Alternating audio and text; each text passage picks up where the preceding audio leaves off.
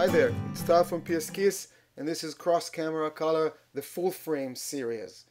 You start with a raw file, go to the camera calibration tab in Lightroom or in Photoshop via Adobe Camera Raw, and you select the profile you want to work with.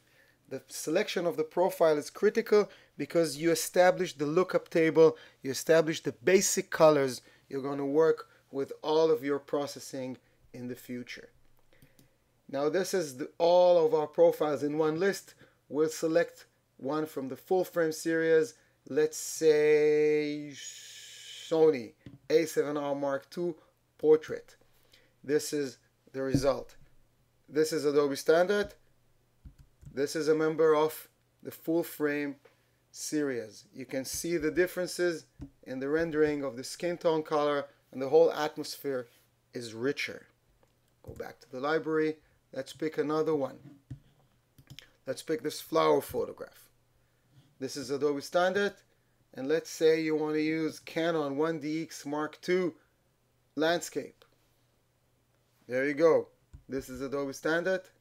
This is Canon 1DX Mark II. Now please note, I didn't do anything else but switch the profile. The color table is totally different, and it gives you much more flexibility in your processing. Back to the library. Let's pick this image taken by Yulia Kuzmenko. This is quite a vintage photograph, but it was taken with Canon 5D, and there is no vintage profile in it, so you can select the Nikon D5 flat, which gives it that retro look that seems correct to me. This is Adobe Standard.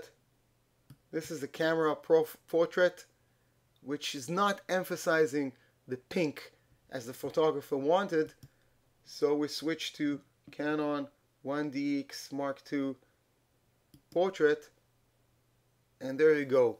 Deep blues, deep pinks, deep colors everywhere. Now there are some technical advantages of using profiles, not only creative advantages. Let's take this photograph for example. You can see that the shadows are quite thick, and if you want to open them quickly, simply go and use the same Nikon D5 flat, and there you go.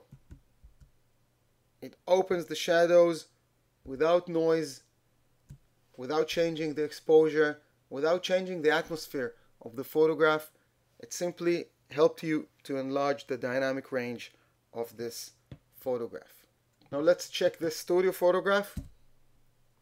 Again, not warm enough. The photographer wants it warmer, so you go down, you check Sony A7R Mark II Portrait, and there you go. Thick, rich, and warm skin tone as you want. Last example of this wedding photograph. This is Adobe Standard, the default of Lightroom and Photoshop when developing a raw file. And if you go down and select Sony A7R Mark II Deep, you get all these colors that were in your photograph, but you just couldn't render them out of it. So this is Cross Camera Color, the full frame series. Hope you find this information useful. Check out our camera profiles category at pskiss.com. You'll find there 4 very interesting camera profiles packages. Find your package and be creative. Thanks, and bye-bye.